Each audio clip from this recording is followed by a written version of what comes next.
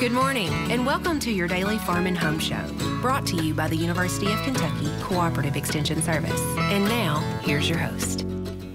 Good morning, and welcome to your Farm and Home Show. My name is Joanna Coles, and Kristin Hildabrand is visiting with us again today to teach us all about flowers.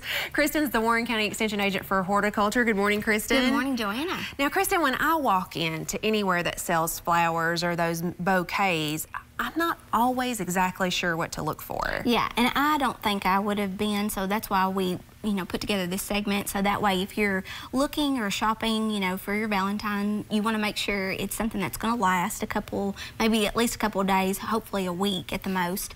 And so we've got a couple of selection tips and also some post-care things that you can do afterwards to kind of keep it beautiful for your Valentine's Day person. So first off, we talked about that roses are the #1 flower generally given across Valentine's Day.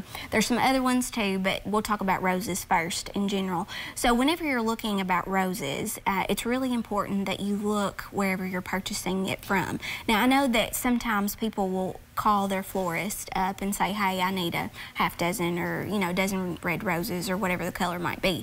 But if you go into a supermarket setting, that's where, generally you can pay a little bit less. So probably some of our customers, consumers that might be, watching their budgets and things like that, they might shop at more of a supermarket type grocer. So whenever you go in, it's really important that you look around to see some of the visible cues that are kind of showing themselves to you. Okay, so I don't know what those are. So one of the things to look for, especially with roses, is to look at the flower heads. Okay. So right here, if you can kind of just go up and just kind of feel the head of it. If it feels hard, you know that it's generally one that you're gonna actually have for a lot longer. If it feels soft to the touch, it's probably been in refrigeration for a while. So, and then that's another point to look at after you kind of feel around for the petals and stuff like that, is to look and see if anything looks droopy or anything that looks off color.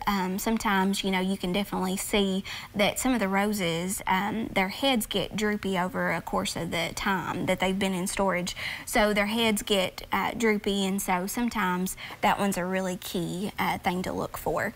Another thing to look for, especially with roses, is to see where it's located in the store. So it's best to buy the roses that are in the refrigeration. You know how sometimes they'll put them out on tables, so that way when you walk in the door, you can just pick one up and go pay for it. So generally you would want to look for that. Buy the ones that are in refrigeration rather than the ones that are out in the store. Because that reduces their shelf life. Exactly. Okay. Exactly. The other thing you want to remember when you're selecting your flowers is to make sure that you purchase them earlier in the day. Oh. So the earlier that you purchase, you'll get a better selection, and then the ones that you buy towards the end of the day, you're just kind of picking over what's already been picked over. So, and two, you don't get, again, the best quality. So remember some of that. If you look towards some of the other flowers that are in the store, besides, look around for their petals to see if they've dropped around the bouquets or around the vases, whatever that you have there, because sometimes that's a good indicator that, hey, these have probably been here a little while. So definitely look for that. Now, if you look towards other flowers, definitely look for the color. Okay. So, more vibrant colors are going to tell you that it's fresh. It's probably not been there very long, because remember, those flowers have to make quite a few miles to get to where they need to be. So look for the color and kind of see for that.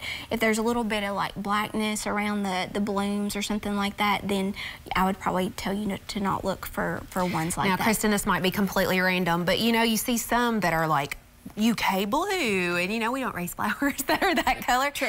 So have they been dipped? Will they last, or how does that work? That's a good question. So either they've been sprayed or that they've actually been dipped. Like you said, sometimes if it's a white rose, they might dip it in a little bit of some blue paint or whatever, and then that's how that they get that color for some of the marketing and stuff like that. So that's something to kind of consider. Sometimes that reduces the life of it unless it's preferred for that particular flower. And sometimes places will do that just so that, you know, they can make a sale if that's something that the customer really wants. It's just a novelty kind of thing. Yeah, and it's something that's different and you're not used to seeing, so I can typically see that.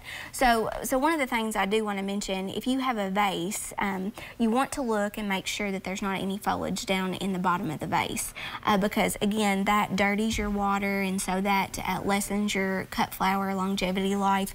So you want to make sure that that's completely taken out. Definitely change your water every couple of days, and I like to use lemon lime soda, but the floral life is the best way to go. All right, Kristin, thanks for all the information, and we appreciate you watching, and we hope you have a great day. If you have questions about today's topic, please call the Warren County Extension Office at the number on your screen. Thanks for watching and have a great day.